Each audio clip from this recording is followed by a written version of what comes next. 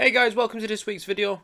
In this week's video, what I am planning on doing is showing you how to get like a Halo type ammo counter on the actual weapon.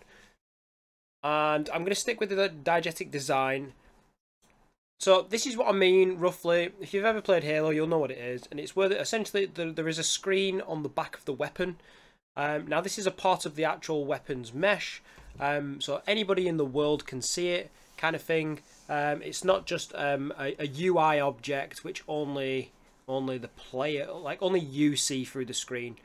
I think the way that diegetic display is explained is when a game's interface exists as an element in the universe, so the player character sees them rather than just the player. So rather than just you, the screen, the elements are actually in the game. And that's what this is essentially. It's the screen is built into the gun in the world. It's not something that's only on your screen visible for you. Here's a good example actually. In the top right you can see the weapon with a sort of ammo counter underneath it as these digits. This would only be visible to me, the player, whereas this would be in the world, in the game world, visible to everyone. Anyway, enough of that. That's what we're gonna do. If I just hit play here, you can see I've got this gun, and as we shoot, it goes down. Now, just the way that I've done it, this is again using a material. There is an alternative method that you can put a UI element in the sort of object, but I'm not certain if that is. I think that's a non-diegetic version because I believe only my player camera can see it rather than anybody in the world. I think if somebody was stood next to me and looked at the gun in my hand, they wouldn't. However, I am willing to explore that as an option. I've not checked that, so I'm not confident. But this is the way I've done this. I'll talk you through it, and then whether you use it or not, it's up to you. So let's get into it. Okay, so with a fresh project loaded up, what we're going to do is, this is a first person template, so I'm just going to select the first person character here in the world, and then in the top right hand corner in the world outliner I'm just going to select edit. This should take you straight to the blueprint, and then I'm going to navigate over to the viewport, and what I'm actually going to do is I'm just going to move over here just behind the weapon. Now the reason that I'm doing this way, you've got really, depending on what assets you've got a couple of options really. This weapon is made up of one material. Now if you was to model this yourself, or if you was to edit the material, you could separate out in the UV just this screen and have that screen set up as a separate material, and then you could probably achieve this effect with multiple materials. However, because this weapon only has one material and I don't have the ability really to easily edit the UV, what I'm going to actually have to do is I'm going to put two planes over the front of this lens so it doesn't look much different, and we get the same effect. So what I'm going to do with the gun selected, I'm going to add component, I'm going to add a plane,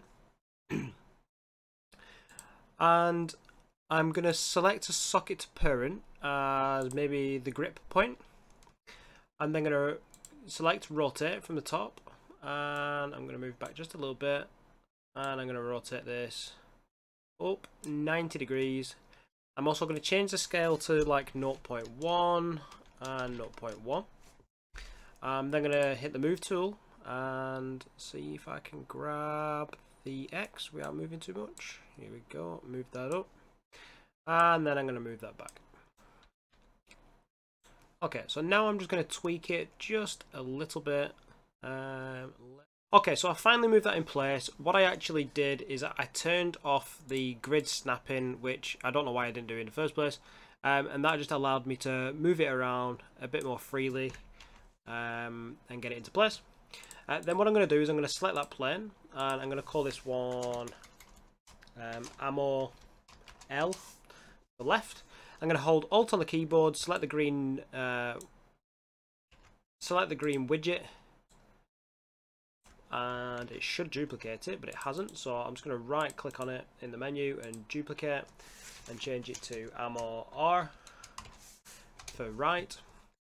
This one hasn't copied the parent, so we select grip point and I'm going to move that over. So now I've got two separate screens. Let's move that like that. I don't want them to overlap too much, so maybe that. That's actually really annoying whilst he's wiggling around, but that'll do. So now we've got two planes and they've both got a plain basic material. So what we're going to do now is we're going to set up the material. So then this actually shows numbers on the screen. So back to the content folder. We're going to right click. We're going to create a new material. You can also click on here, material, and I'm going to go m_ammo L. And we're not going to make the R just yet. We're going to make the material and then we'll copy it and just change the differences. So open that material up and you should get this. I'm just going to select the preview mode as plain, just so it shows as I expect it to. And that should be fine. And then we need a sub UV function. Now, a sub UV function allows you to use multiple. Actually, let me just go to the next bit and it'll be easier to explain actually. So I'm just going to nip back to the content browser because I need to import an asset. Now, what I want to quickly show you is what I did to get the numbers on the screen. Now, you're not actually typing the numbers in. I've got this digital display here with numbers 1 to 9 and then a 0. And then in like Paint or Photoshop, I've just adjusted this image so then I can only see the numbers. So I'm going to import that into the game. I can't remember where I saved it. I think it's on my desktop. And there we go, some numbers. So yeah, I've just created this texture, and as you can see, I've just cropped it down. I've tried to crop it as equally as I can on either side. If it is slightly out, it does move around, but I'll just leave you to sort of mess around with that. Essentially, you just need roughly equal space in between each number. So if you want to make this in Photoshop, you can do, I guess. Or if you download one, if it acts a bit weird, you can understand why. Anyway, so what we want to do now is we want to add a texture sample, and with this selected, for whatever reason, this has just automatically selected my numbers texture. But if it didn't, in the bottom left hand corner, you can click on where mine says numbers. This may say none for you, or it may have automatically selected something else. Just click on here and then find what you've called it in your content browser. So with this selected, you can see all the numbers there. I'm going to plug this into the texture, which it is not letting me.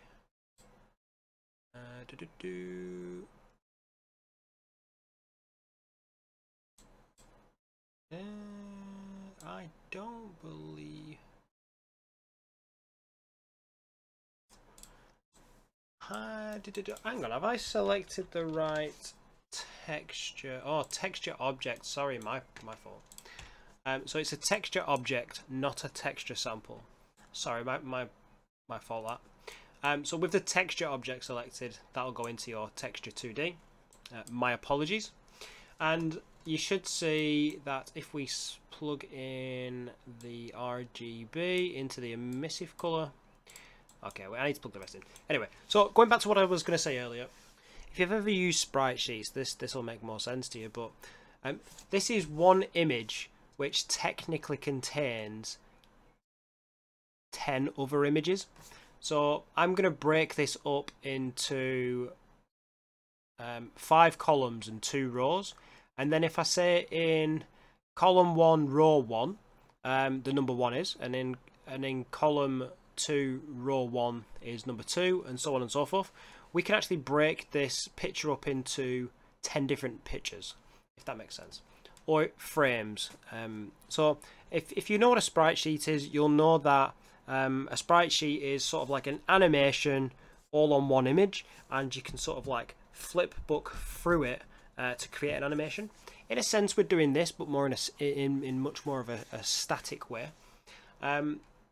So the sub images is the number of images within this single image. So if you hold number 2 on the keyboard, you get a 2 vector, and this is going to be your rows and columns. So I'm going to have 5 rows and 2 columns, I believe is the way that this works. If this looks wrong, just flip this around, but I guess I'm going to find out in a second. And then how many frames, or actually what frame you're going to be on.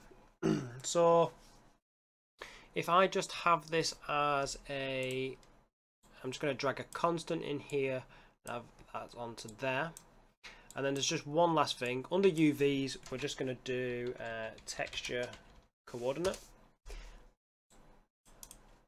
Okay, so you can see here that my frames at 0 is the 1, because it's the very first sort of row and column. And then if I change this constant here to 1, this should switch to 2, and then so on and so forth.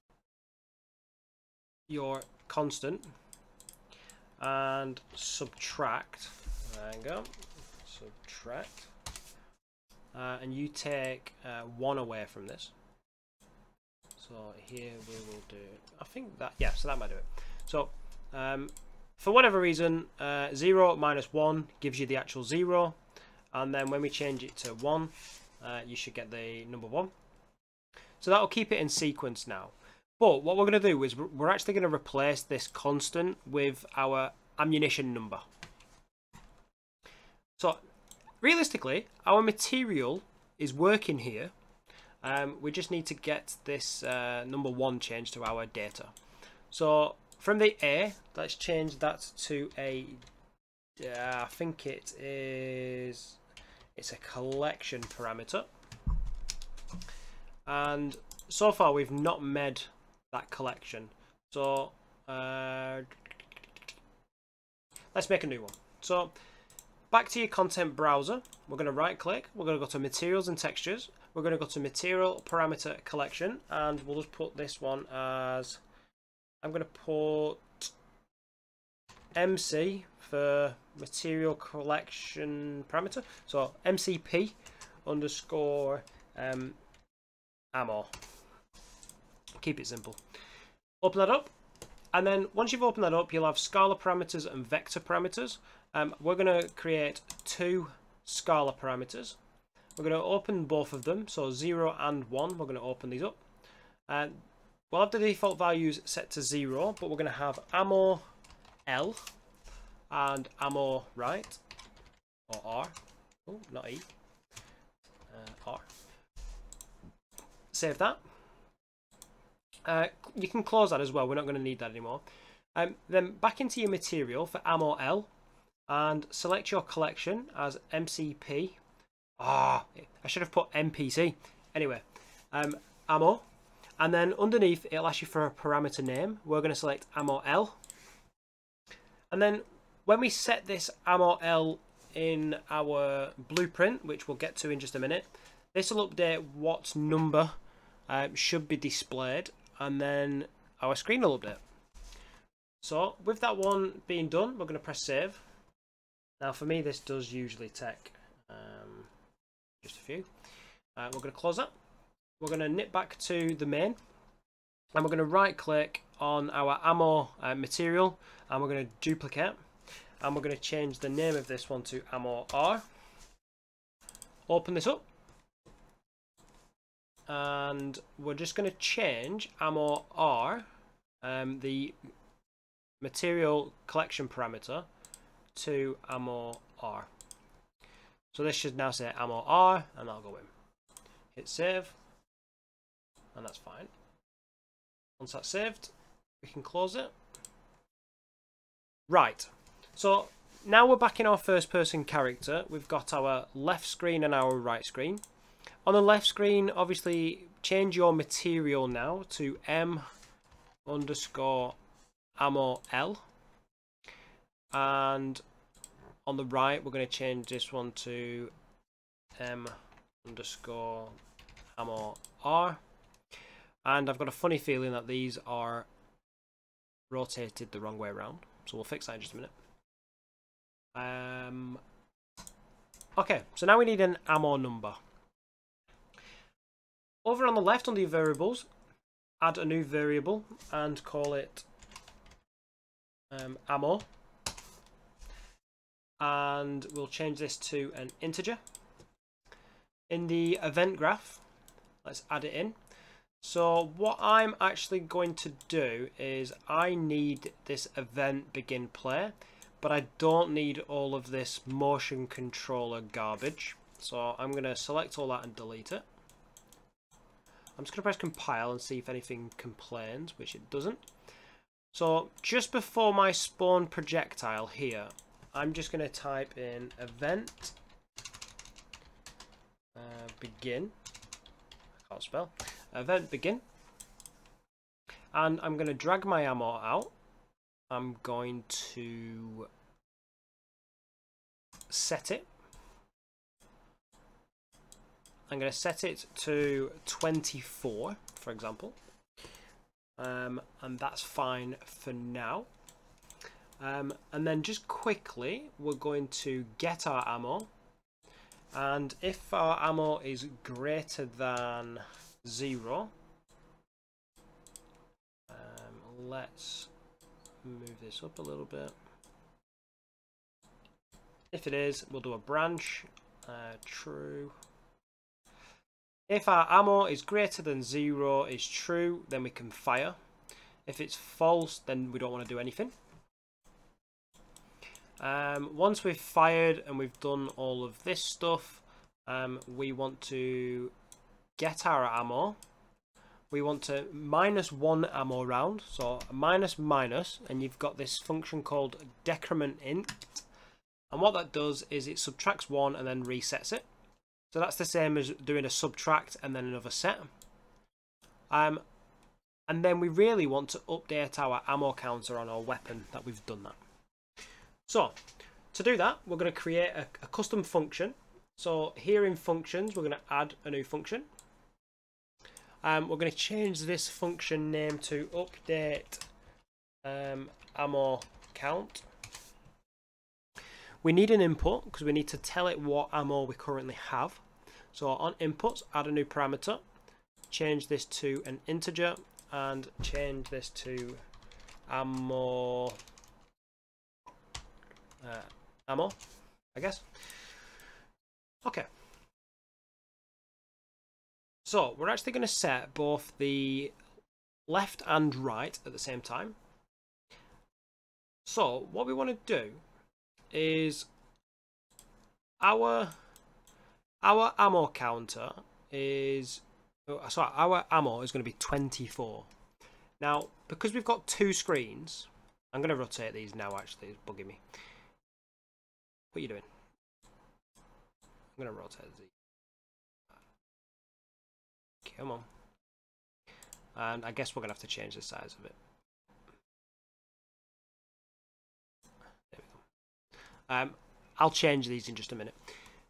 So because we've got 2 screens, we're going to need one to say sort of the tens number and one of them to say the units number.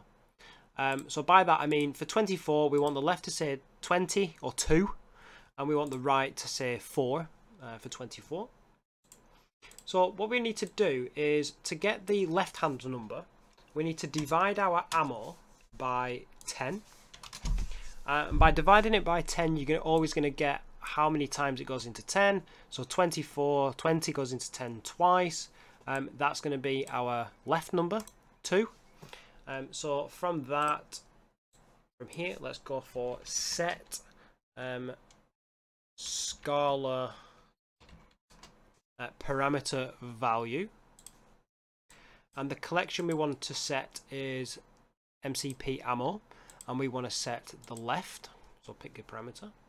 Then if you drag this into the parameter value, it should convert it for you, and that's fine.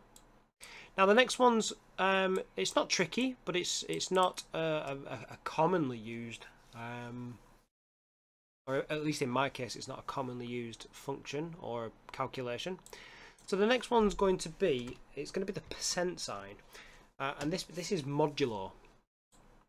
So what this essentially is going to do, this is going to do a division, but whatever's left over, whatever the remainder of that division is.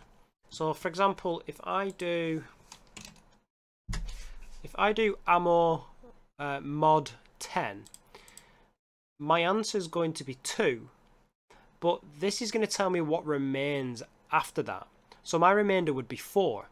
So this is what we're going to use to set the right ammo.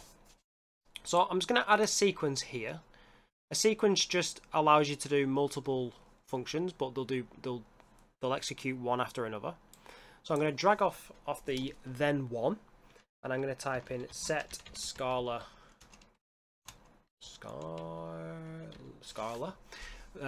parameter value, and this is just the second one. I'm going to pick the same collection, and then the parameter name is going to be ammo R, and then again we're just going to plug that in. So now, realistically, when we call this function, this is going to calculate for us and change our screen to update all the time. So let's go back to our event graph, and then essentially we've changed the ammo. So now we can drag in our function we've just made and plug that into here, and plug ammo into there. That says new parameter, but it should have said ammo. I'm just going to go back here and see what's happened. Oh, we didn't compile, that's why. Okay, so this is complaining. Oh, okay, that's probably why. So I'll get rid of that. And if I right click, I should be able to refresh node. This is changed to ammo. Plug this in, hit compile. All's good. So we're going to update our ammo. That's going to update our material. And then just for some reassurance, at the begin play where we set our ammo counter, let's just update our ammo straight away so our screen's alive. If we go back to the viewport now, hit compile, we get zeros. But if we press play, we get an upside down 24. So let me just sort that out. Let's spin that by 180, and again by 180. Again, you can play around with this and make it look much nicer, but because I'm rushing, I am not going to bother. I'm going to pull these out just a little bit because they seem to be overlapping. Hit compile, hit play, and now you can see we've got 24. As we shoot, that number is calculating and going down. Now, like I said, this isn't extremely useful for every circumstance. Because essentially we're just moving through a sprite sheet, but this can come up in some very unique areas, and also it saves you having to load font into Unreal. You can use any sprite sheet. You don't even have to use it for this Halo type weapon. You could use it for sort of like code blocks or anything like that. I think it's just really useful to know that that's a feature. Anyway, if that was useful for you, please consider giving me a like. If there's anything that you want me to cover with this, or if there's completely anything else that you want me to cover, leave a comment down below. If you're liking what you're seeing and you want to continue to see more, please consider subscribing. I know the majority of viewers are not actually subscribed, so it doesn't cost you anything. You know, hit subscribe, you'll get to see more videos. And that's pretty much it from me. Down below there'll be a Discord link. You can come and join the server, you can chat with me there, you can ask me questions, you can request things, whatever you want really. You can message me. And yeah, that's pretty much it. That's it for me. Hope you enjoyed, and I'll see you in another video. Thank you.